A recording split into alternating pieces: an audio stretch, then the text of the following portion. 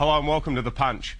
I'm David Penberthy, and joining me again on the panel this week are Punch Deputy Editor Tori Maguire and Punch columnist Luke McElveen. I might start with you if I can, Tors. Sure. We saw yesterday 4 economists quoted in The Australian saying that it doesn't look like the recession is going to be as deep as was initially feared, and we've seen calls from Joe Hockey, the Shadow Treasurer, for the government to look at delaying some $40 billion in the stimulus money, particularly for schools and so forth. What's your take on that? Do you think that the government should look at winding it back, perhaps, for fear of overheating the economy? Well, David, one of those economists in the Oz yesterday was Chris Richardson, and he said, I think, that perhaps the stimulus effect could have been achieved by putting downward pressure on interest rates than by boosting government debt and government spending, and that perhaps that could have had the same impact on keeping us out of a technical recession without leaving future generations in an enormous world of pain on the debt front.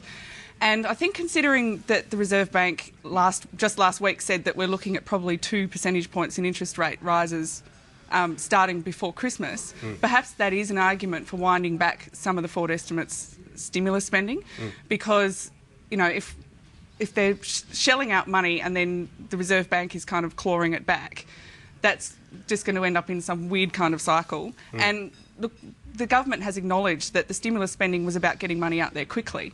So why they've got it sort of spread out over the next 3 or 4 years doesn't make a lot of sense to me. Yeah, sure.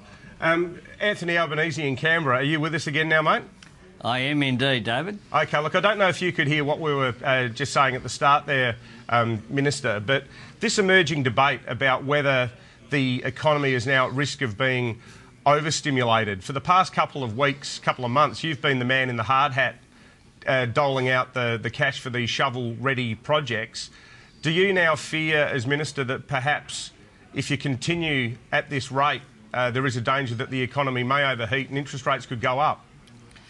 No, not at all, David. We had 3 parts to the stimulus package. The first was a cash stimulus, which immediately provided that boost for retail spending, and the success was there. I think if you compare our December quarter retail spending, for example, over the rest of the world, and the fact that Australia is one of the only advanced industrialised country not to experience negative growth. We indeed have the highest growth, the second lowest level of unemployment. We also have the lowest debt and the lowest deficit of the industrialised world.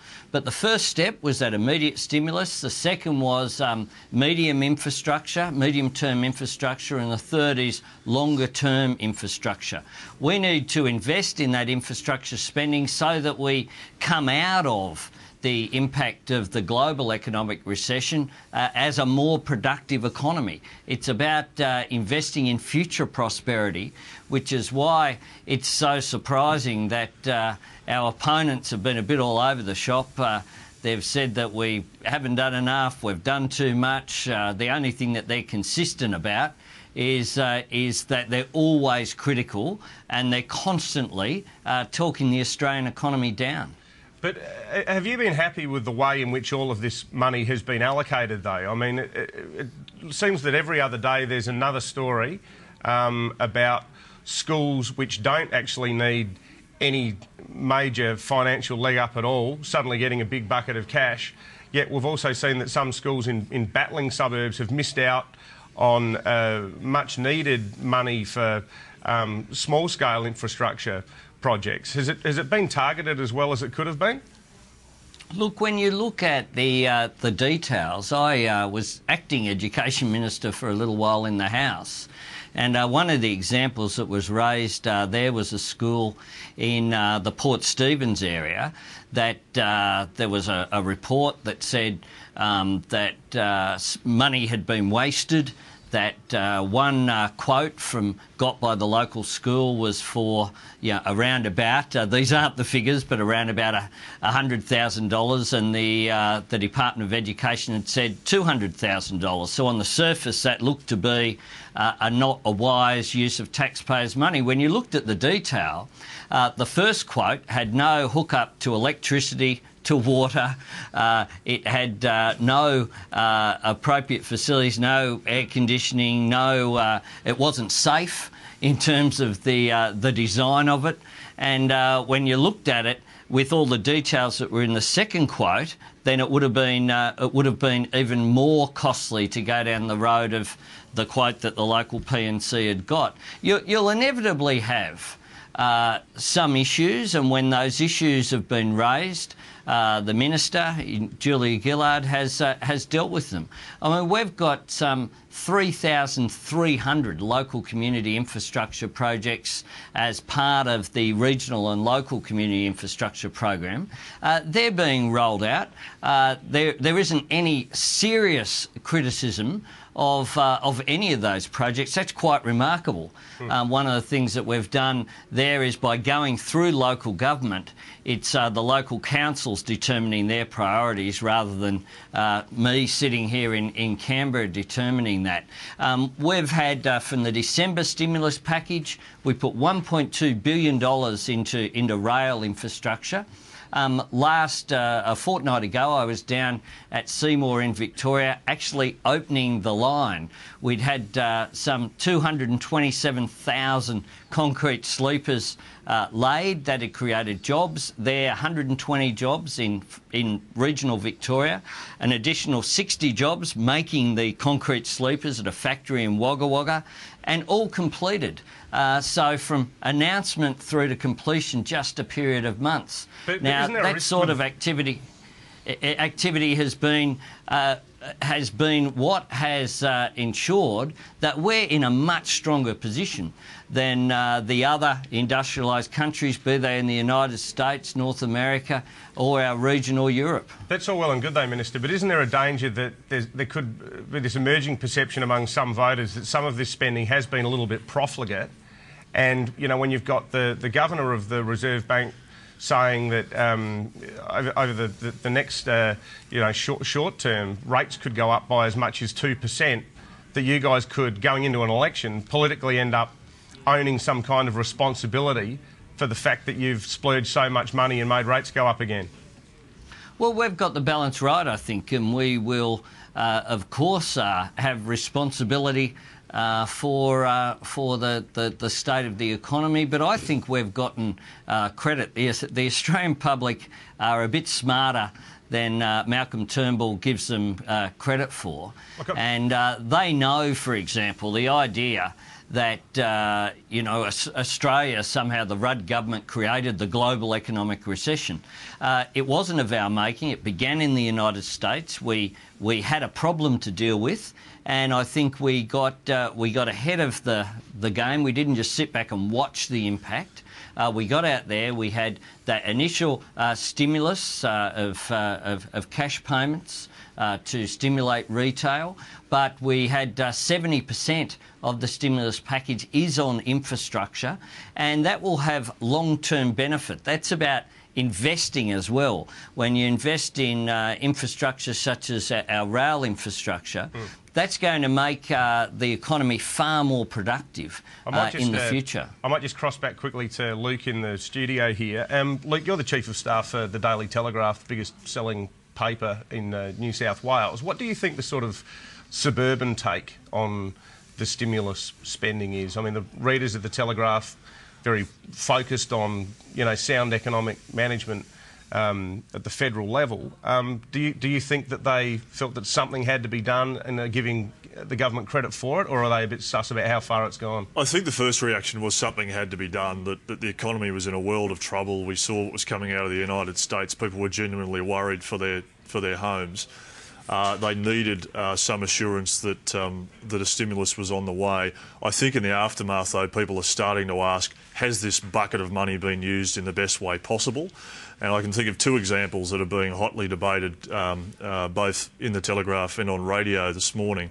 And that is the area of education spending. We had the story last week, Claymore Public School, one of the poorest suburbs in Sydney. That public school was left off the list of maintenance projects. It couldn't get a look in for any of that $2 billion school maintenance stimulus funding, which is a massive oversight when you've got schools in the eastern suburbs getting money to build a school hall or a gymnasium. The other one is this issue of insulation, which was to be drawn from the $4 billion pool. I mean, that's a lot of Bradford bats. That's a lot of money for a job that that anybody prepared to climb up into the roof could probably do themselves. And there's a lot of concerns now that that money is being taken advantage of by less than ethical operators who are calling themselves suddenly home insulators. So I think there is some scepticism now on how the money is being administered. But I think generally I don't think you can fault the government for putting the money in there and shortening what looks like was going to be a much more dire economic situation. I'll ask you too, Tory. What we were saying before about the performance of the Liberal Party in question time this week, a lot of their criticisms of the government went to a bit of a fishing expedition about what was going to be either ruled in or out of the Henry tax review. How much traction do you think that they're going to be able to get with tactics like that?